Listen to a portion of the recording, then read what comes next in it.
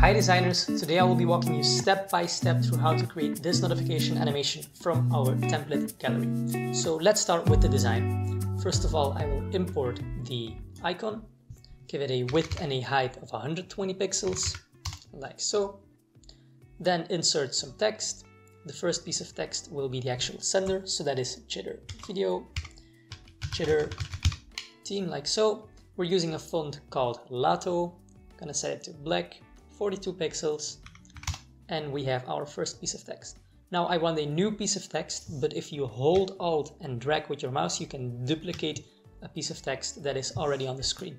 So this one will be remix and make it shine with a little sunshine, but it will not be black but regular. And let's make this actually bold.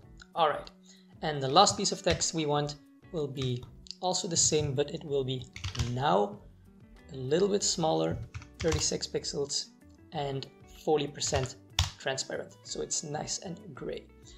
Now I'm going to hold Shift, select everything, and do Control G on Windows, Command G on Mac to group it, so we have a new element called notification, and we can start styling this as well.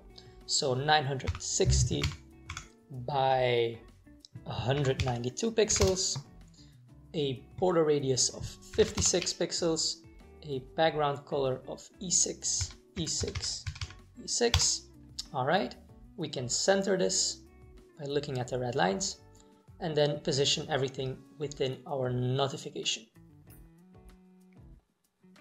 Once the design is ready, we can start to animate. So first of all, I want the entire notification to get an animation in, grow in from 60%. It will be 0.4 seconds long and it will be back. Perfect. Then I'm going to copy this animation and select the icon because I actually want a quite similar animation on the icon. The only difference is it will be from 50% like so, and it will be 0.3 seconds instead of 0.4. All right, next up we want some animation on this jitter team text. So let's give it an animation, slide in. It will slide in with a 200 milliseconds delay or duration. The effect is to the words forward, a delay of 50 milliseconds and no smoothing, none.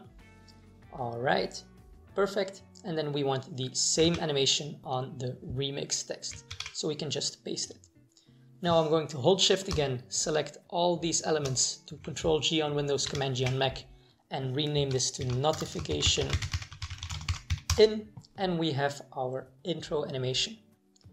And all that is left is right here, select the complete notification and do a shrink out animation, which will be out, shrink out.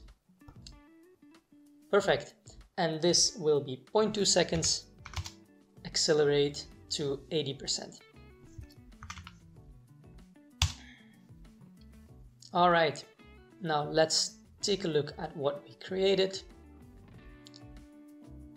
Perfect, you now successfully recreated the notification animation from our template gallery. If you have any questions, feel free to leave a comment and we will respond as soon as possible.